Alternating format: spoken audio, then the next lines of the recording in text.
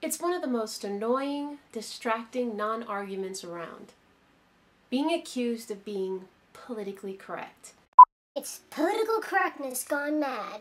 This is what happens when reality directly conflicts with your conditioned PC brainwashing. Political correctness prevents real scientists from stating their true opinions. There isn't such thing as being too PC, you know. These are actual comments I've received, and most of them have been from all the racists that have commented on my video response to Heruka a couple months ago. Then again, none of them appear to be capable of producing an original thought, so perhaps it's not entirely fair to use their comments as an example. The thing is, there is no value in accusing someone of being politically correct within any given debate. It's just another ad hom used to distract the opponent from recognizing that there is no real argument being presented outside of personal bias. It's no different than Glenn Beck ending every discussion with, "Oh yeah? Well, Hitler." It's just a buzzword people use to play up to being perceived as being unreserved, when in fact they just don't have any real data to back up whatever their claim is. So they accuse their opponent of being politically correct in place of what they really want to say. I don't care what the facts are. You're wrong, I'm right, so there. It's meaningless. It contributes nothing to a discussion. Declaring to reject so-called political correctness is supposed to mean that the person is unrestricted, a rebel, not afraid of offending anyone's sensibilities. The term political correctness is used sarcastically to mean any attempt to dim the prospect of offending people in regards to religion, sex, ethnicity, etc. In reality, it's just a transparent, temperamental whining of those who don't want to give up the consequence-free promotion of terms or views that are just simply wrong when confronted with factual truths. And this tends to happen more often in the realms of science. It comes up a lot in the debates over global warming, biological evolution, and the so-called human races.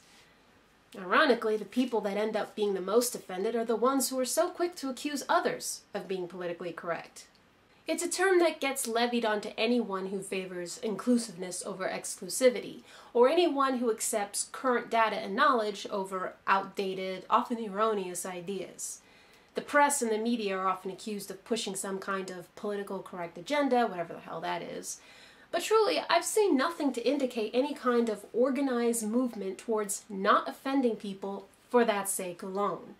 Whenever someone points out what he or she believes to be an example, it turns out to be the rejection of once accepted bigotry, such as against blacks, homosexuals, the transgendered, Muslims, etc., or a debunked ideology like racial superiority, gender stereotypes, creationism, the United States being a Christian country, you know, things like that.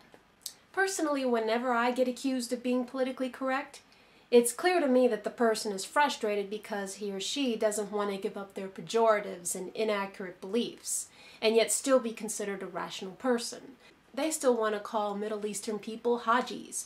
They still want to consider homosexuality a mental disorder, and reject evolution, believe that race as a human classification is valid and synonymous with subspecies, or that global warming from greenhouse gas emissions is not caused or aggravated by human pollution. Of all the instances I've seen in which someone or some group was throwing around the term political correctness over some societal change in policy, behavior, or the lexicon, there hasn't been much in the way of demonstrating that it is based on nothing more than protecting hurt feelings. It always comes back to some resentment over the fact that their once accepted beliefs have given way to that which has demonstrably trounced it.